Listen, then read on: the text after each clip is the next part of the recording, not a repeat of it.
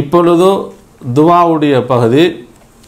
நாம் இன்று தெரிவு செய்திருக்கக்கூடிய துஆ பிரார்த்தனை அல்லாஹ்வின் தூதர் ஸல்லல்லாஹு அலைஹி வஸல்லம் அவர்கள் ஓதி வந்த நமக்கு கற்றுத்தந்த துஆக்களில் சஹீஹ் முஸ்லிமில் வரக்கூடிய இந்த துஆ பதிவு செய்யப்பட்டிருக்கிறது.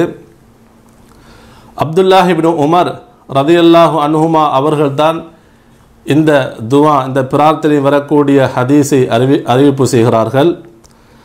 அப்துல்லாஹ் இப்னு உமர் ரலியல்லாஹு அன்ஹுமா அவர்கள் சொல்கிறார்கள், கான மின் துஆஇ ரசூலுல்லாஹி ஸல்லல்லாஹு அலைஹி வஸல்லம், அல்லாஹ்வின் தூதர் ஸல்லல்லாஹு அலைஹி வஸல்லம் அவர்களுடைய பிரார்த்தனை அவர்கள் ஓதி வந்த பிரார்த்தனைகள் ஒன்றுதான், அல்லாஹும்ம இன்னி அஊது பிக மின் ஜவாலி நிஅமதிக் வ தஹவ்வுலி ஆஃபியதிக் வ ஃபுஜாஅதி நிக்மதிக் வ ஜமீஇ ஸஹதிக் என்று சொல்கிறார்கள்.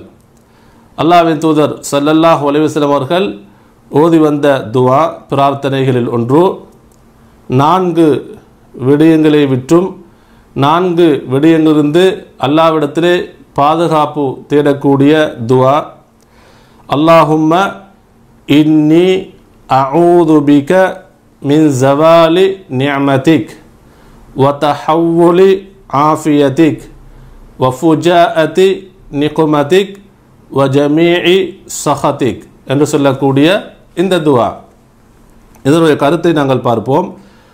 அல்லாஹும்ம இறைவா, இன்னி அஊது பிக நிச்சயமாக நான் உன்னிடத்திலே பாதுகாப்பு தேடுகிறேன், பாதுகாப்பு வேண்டுகிறேன், மின் ஜவாலி நிஅமதிக உனது அருட்கொடை நீங்குவதிலிருந்து நான் பாதுகாப்பு தேடுகின்றேன், வ தஹவ்வுலி ஆஃபியதிக நீ அருளிய ஆரோக்கியம் மாறுவதிலிருந்தும் பாதுகாப்பு தேடுகின்றேன், அதே போன்று வ ஃபுஜாஅதி நிக்மதிக் உனது திடீர் தண்டனையிலிருந்து பாதுகாப்பு தேடுகின்றேன், வ ஜமீஇ ஸஹதிக் உனது அனைத்து கோபத்திலிருந்தும் பாதுகாப்பு தேடுகின்றேன்.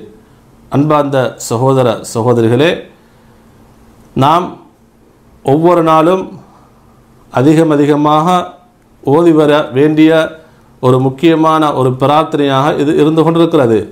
அல்லாஹ்வின் தூதர் ஸல்லல்லாஹு அலைஹி வஸல்லம் அவர்கள் 4 விடயங்களிலிருந்து அல்லாஹ்விடத்திலே பாதுகாப்பு தேடக்கூடியவர்களாக இருந்தார்கள். அல்லாஹும்ம இன்னி அஊது பிக மின் ஜவாலி நிஅமதிக், இறைவா யா அல்லாஹ் நான் உன்னிடத்திலே பாதுகாவல் தேடுகிறேன், உனது அருள் நீங்குவதிலிருந்து நான் பாதுகாவல் தேடுகிறேன். நீ எனக்கு வழங்கிய அருள் அது நீங்காமல் இருக்க வேண்டும், அது நீங்குவதை விட்டும் நான் உன்னிடத்திலே பாதுகாவல் தேடுகிறேன். அதே போன்று இரண்டாவது வ தஹவ்வுலி ஆஃபியதிக் நீ அருளிய ஆரோக்கியம், நீ எனக்கு வழங்கிய ஆரோக்கியம் அந்த சுகமான அந்த வாழ்வு அது மாறுவதிலிருந்து நான் பாதுகாவல் தேடுகிறேன். ஆரோக்கியம் நோயாக மாறுவது, அப்படி மாறுவதிலிருந்து நான் உன்னிடத்திலே பாதுகாவல் தேடுகிறேன். வ ஃபுஜாஅதி நிக்மதிக் உனது திடீர் தண்டனை வருவதிலிருந்து நான் பாதுகாவல் தேடுகிறேன். வ ஜமீஇ ஸஹதிக் உனது அனைத்து கோபத்திலிருந்தும் நான் பாதுகாவல் தேடுகிறேன்.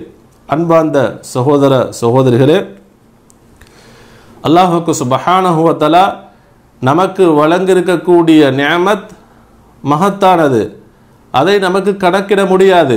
அல்லாஹு தஆலா அல் குர்ஆனிலே குறிப்பிடுவது போன்று, நீங்கள் அல்லாஹ் உங்களுக்கு வழங்கிய அருட்பாக்கியங்களை நியாமத்துகளை நீங்கள் கணக்கிட்டால் கணக்கிட முடியாது என்று அல்லாஹு தஆலா சொல்கிறான்.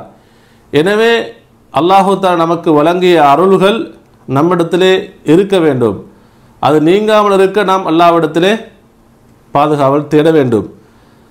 அதே போன்று இரண்டாவது ஆரோக்கியம்.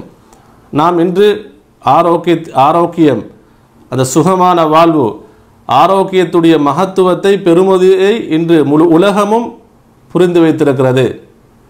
அன்பார்ந்த சகோதர சகோதரிகளே, எனவே அல்லாஹ் தஆலா நமக்கு வழங்கிய ஆரோக்கியம் நம்மை விட்டு நீங்காமல் இருக்க, அது நோய் நோயின் பக்கம் திரும்பாமல் இருக்க நாம் அல்லாஹ்விடத்திலே பாதுகாவல் தேட வேண்டும்.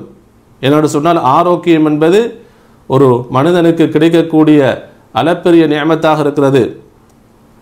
அல்லாஹ்வின் தூதர் ஸல்லல்லாஹு அலைஹி வஸல்லம் சொல்கிறார்கள், மனிதர்கள் 2 நியமத்துகளில் கவனமற்றவர்களாக அலட்சியமாக இருந்து கொண்டிருக்கிறார்கள். முதலாவது அஸ்ஸிஹா ஆரோக்கியம், இரண்டாவது அல் ஃபராக் அவனுக்கு கிடைக்கக்கூடிய ஓய்வு என்று சொல்கிறார்கள். அதே பண்புக்குரிய சகோதரர்களே, வஃபுஜாஅத்தி நிக்மதிக் அல்லாஹ்வுடைய திடீர் தண்டனைகள், அந்த தண்டனைகள் திடீரென்று வந்தால் நமக்கு தாங்க முடியாது, அதை நமக்கு சந்திக்க முடியாது. எனவே அல்லாஹ்விடத்திலே நாம் அவனுடைய திடீர் தண்டனைகள் வருவதிலிருந்து நாம் அல்லாஹ்விடத்திலே பாதுகாவல் தேட வேண்டும். வஜமி சஹதிக் அதேபோல் அல்லாஹ்வுடைய அனைத்து கோபத்திலிருந்து நாங்கள் பாதுகாவல் தேட வேண்டும். என்னென்று சொன்னால், உலகத்திலே ஒரு மனிதன் மகிழ்ச்சியாக சந்தோஷமாக வாழ்வதற்கு அல்லாஹ்வுடைய ரிதா பொருத்தம் அவசியமாக இருந்து கொண்டிருக்கிறது. அதேபோல் நாளை மறுமையிலும் அவனுக்கு அல்லாஹ்வுடைய அருள் கிடைக்க வேண்டும் என்று சொன்னால், அந்த சுவர்க்கம் கிடைக்க வேண்டும் என்று சொன்னால் அல்லாஹ்வுடைய பொருத்தம் அவசியமாக இருந்து கொண்டிருக்கிறது.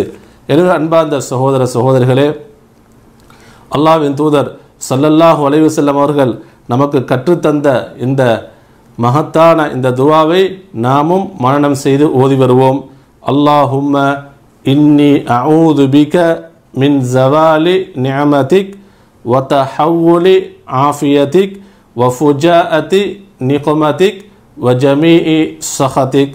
அல்லாஹு தஆலா நம் அனைவரையும் பொருந்திக் கொள்வானாக. வ ஆகிர் தஅவானா அனில் ஹம்துலில்லாஹி ரப்பில் ஆலமீன்.